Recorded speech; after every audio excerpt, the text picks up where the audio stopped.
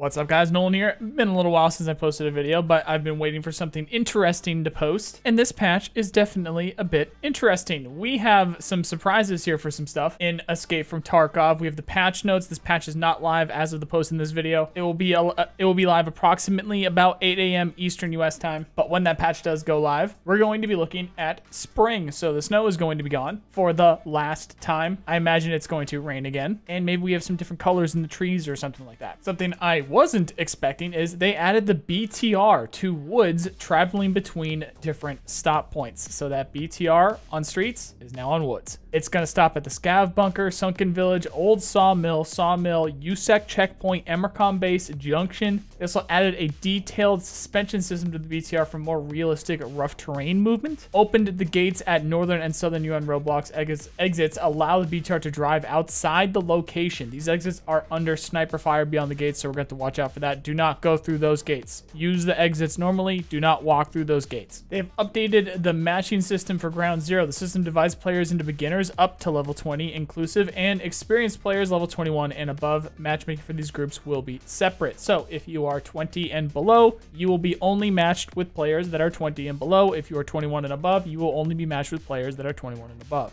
Ground Zero will be available to all players without level restrictions. Like it was just mentioning there, for experienced players, there will be a modified version of Ground Zero with increased difficulty of scavs, chance to find rare loot, possibility of an airdrop plane appearing, as well as the option to call in an airdrop with a red flare, possibility of scav boss call and tie appearing. And that's on Ground Zero. If there is at least one player in the group with a level higher than 20, all players will receive a warning for selecting Ground Zero for experienced players. When playing as a scav, the matching is independent of the player's level. In co-op practice mode, access to Ground Zero is also independent of the player's level. Something to keep in mind there is that was always a thing. You could always scav in to Ground Zero no matter what level the PMCs were going to be on that map. So anytime that you scav into Ground Zero, now it's just going to be, I guess, random like it always has been, but except now that this is this thing where call and tie can spawn, and there's also a better chance for loot and airdrops. So just random whether your raid's going to be good or you're going to be playing against noobs and it's not that good. Just random. Quests first in line, shooting cans, luxurious life, burning rubber, and saving the mole will no longer fail after the player reaches level 20. Those were the things that they're cut off. Those are the Ground Zero specific, tasks. Added Ground Zero objectives for the following quests: Shooter Born in Heaven, The Guide, Peacekeeping Mission, The Survivalist Path, Eagle Owl, Escort, Slaughterhouse, and Information Source. So we're gonna need Shooterborn kills on Ground Zero now, as well as survive it with the guide. We've also included Ground Zero into the loop for daily and weekly tasks. Adjusted the sound system. We've heard this one before. We'll see how this goes. Updated the ambient sound to match the current season in the game. Wind volume now depends on the strength in the raid. Updated the indoor rain ambient. We'll see. Added smoother transitions between day and night ambient. We'll see. Added smoother transition between indoor and outdoor ambient. We'll see. There's been a bit of pattern here with this over the last few, several patches or years. Improved the audibility through door and window openings. Yeah, that's good. We'll see. Added the external sound suppression while inside the BTR. Haven't spent too much time in the BTR. Definitely could hear stuff. It sounded a lot normal. It sounded like normal, like you weren't even in a BTR, at least to me, the few times that I was in it, so maybe they just improved that.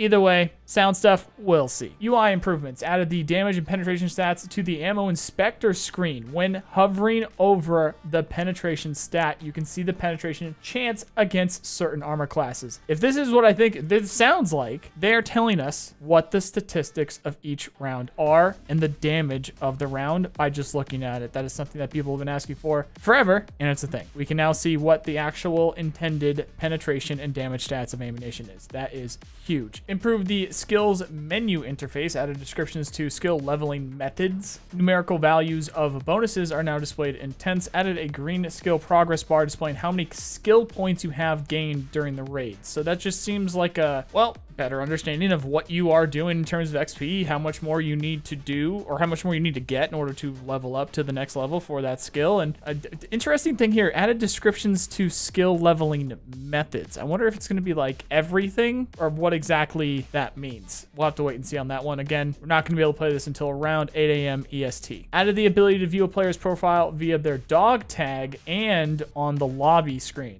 That's going to be spicy, and you all know why. Added the ability to report a player on the profile page. Fantastic. Also for the same reason. Added a button for the dog tag bonus. Added a button for the dog tag bonuses information in the Hall of Fame zone. Presumably because if you get some cool person's dog tag or a friend's dog tag, it'll show it in a different way or something like that. We'll see. Other changes: optimize the algorithm of searching for cover for AI. So maybe AI are going to be a bit more sneaky. Going to have to see what's going on with that. Change the lighting inside the Ultra Mall on interchange. Added a sound signal before the BTR departs from its stopping point. Improved the hit registration when the player tilts in quick succession. Okay, so this was, here's the thing. Well, we will have to for sure be testing AI. This might have been they might be brushing over this, or this might actually be pretty significant. They've been messing around with the AI a lot. Again, this is what's weird about these patch notes videos. We're going to have to wait and see. Definitely anybody that's going to be live around 8 a.m. EST, I'd go over to Twitch. There's going to be lots of people playing. I'm sure all the streamers are going to be playing. I know Glory plays a lot in the morning. I think Willers plays a lot in the morning. Those are usually the people that I watch. Apologies to anybody else. Those are usually who I put on there. Probably going to be some other people that are going to be on. I know Gingy, I think, goes on in the morning sometimes too. Changed the lighting inside the Ultra Mall on interchange. That is the entire mall. That's the entire thing. Interchange has always been one of my, if not my favorite map. And it's always a bit difficult when you got somebody that's sitting in a super dark corner. I didn't think it was that bad before, like this recently. Apparently, well, here's the thing, actually. Change the lighting inside the Ultra Mall. That could be a good thing or a bad thing, actually, now that I think about that. They could have made it much worse. We'll see. I didn't personally, I was running a lot to get guns. I got lucky. I was pulling some arse asses out of those cases and whatnot, early white for me at least. I just realized that could be a bad thing. That doesn't necessarily mean they made it easier to see. It could mean they made it more difficult. So yeah, again, patch notes video. We're gonna have to wait and see. List of fixes: fixed the geometry and settings for locations aimed at more accurate operation of the vaulting and climbing mechanics. Added the ability to vault from the previously unblocked positions. For example, the windows of the health resort. Booyah. Even though you kind of could do some of that already. Fix the AI behavior when using station. That's my alarm in case I forgot the thing. Fix the AI behavior when using stationary weapons. Let's see what exactly that's a fix about. Fix the damage calculation. Fixed the damage calculation algorithm for limb penetration. Hopefully the arms. Hopefully, please, the arms. We'll see. Fix the inability to pick up loot at the Terracotta Business Center on Streets of Tarkov. Fix the significant FPS drop in offline raids after changing the vaulting over medium obstacles option in the settings to auto. I don't think I've done a single offline raid this wipe, so I didn't even know that was a thing. Fix the lack of damage registration after ricochet on certain cases. Didn't know about that. Well, I mean, sure, it happened plenty, just didn't really understand it or know about it. Fix the visual effect of painkillers when using NVGs. Didn't notice that. Visual effect of painkillers. That one's not coming to mind. I don't remember what that one was about. Fix the inability to view a player's profile when using the flea market. Fix the inability to view a player's profile when using the flea market. That might be interesting. You guys all know why. Fix the incorrect damage to the player when walking into a non-moving BTR. Seems like a lot of people are having issues with BTR. Return the display of ricochet chance info for helmets. Fixed the incorrect camera tilt if the player was leaning while aimed shooting. Guys, this has ended up being pretty damn interesting here. We've got some cool changes. We'll see what's going on with the lighting for the interchange. We'll see what's going on with the cover for AI. UI was really good. We actually get to see the damage and pen stats for bullets now. Massive, massive adjustment there.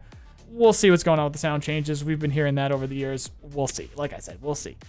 The BTR on Woods might end up being massive, especially this point of the wipe where everybody's balling now. Everybody's got money. That PKM, I think it's a PKM in the BTR, as long as they didn't activate the cannon yet. Oh, imagine they activated the 30mm cannon and then didn't tell people.